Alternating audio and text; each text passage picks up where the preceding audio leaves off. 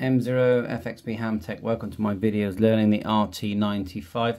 This radio can operate on slightly different bands in different countries. Some people call it jailbreak, but I just say you're just putting it in the mode for your country. How do you do this? Turn the radio off, hold down the function and the P4 button like so, and then turn it on.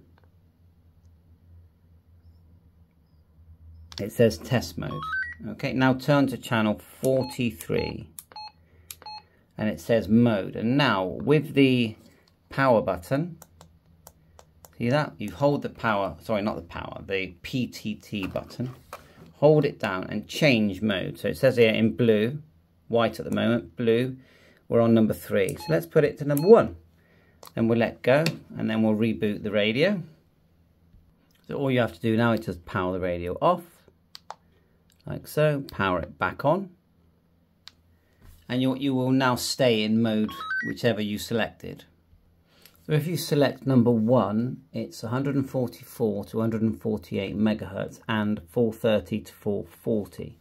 Number 2 is 136 to 174 megahertz, and number with 400 to 490 megahertz being the 77s, and on number 3 it's 144 to 146 and 430 to 440. So yeah, whichever country you're in. And whilst I'm going to show you how to factory reset this just using the menu. You just go hold down function, press function, turn the key backwards until you see reset option, press it once, and you can do all, yeah, or just option. I'm going to do all. Press it again and you've just factory reset it. MCU, so that's the all one is full on. I would guess that the other one is like you know, like a partial reset. Leave that for a minute while it plays.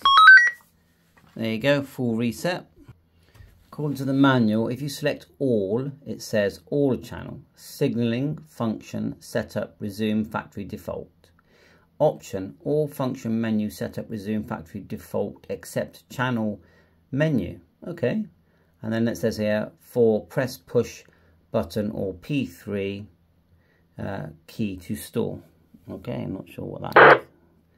But there you are, it just did the monitor. Thanks for watching my channel so far, 7.3, all the best.